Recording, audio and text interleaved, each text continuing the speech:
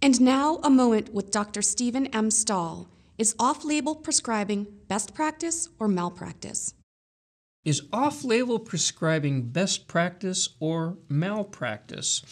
Depends on who you talk to. But I think actually it's usually best practice. Here's the point. Off-label means not on the label written by the drug companies for the Food and Drug Administration.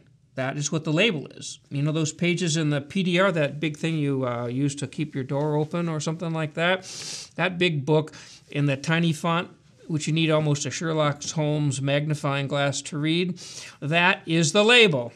Very few people read a label. It's difficult, but we look things up and look at parts of the labels all the time. Well, the label is actually to restrict, if you will, or to actually inform or guide the sale of medicines. It is not a textbook. It does not inform or dictate the practice of medicine. So we can use that information to tell us what are the most evidence-based approvals for medications in our field. That's good. But do you know that something like 80% of psychiatric disorders don't have a psychopharmacological treatment that's approved? And even those disorders for which there's an approved treatment in psychiatric practices, most of the people are not in the label anyway. Why is that? Because they're either treatment resistant, which is excluded from labels almost in all cases. It might be people that are older than the label studied, younger than the label studied. Maybe they're pregnant or at risk for pregnancy.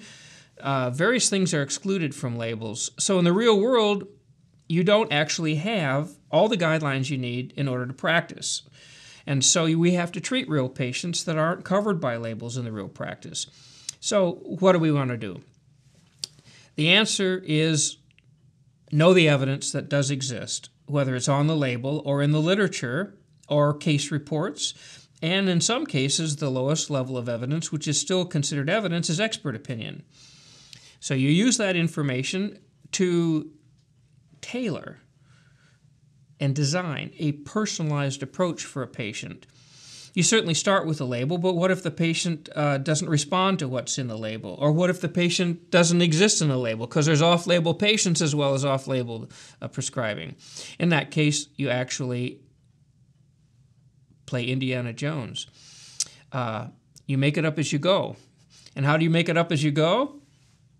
You know the evidence that's out there. You use that evidence and you apply that evidence. You know, psychiatrists are usually pretty good at making personalized medicine and applying that to individual patients. The problem we're getting into is that some of the payers are saying if it's not in the label, you can't use the drug. It's a way to restrict use of medications to save costs, but not to be best practices. So in summary, what I would say is that if you know the label and you practice it when you can, but in addition, you actually personalize medication for real patients based on the best evidence available, then that's best practices.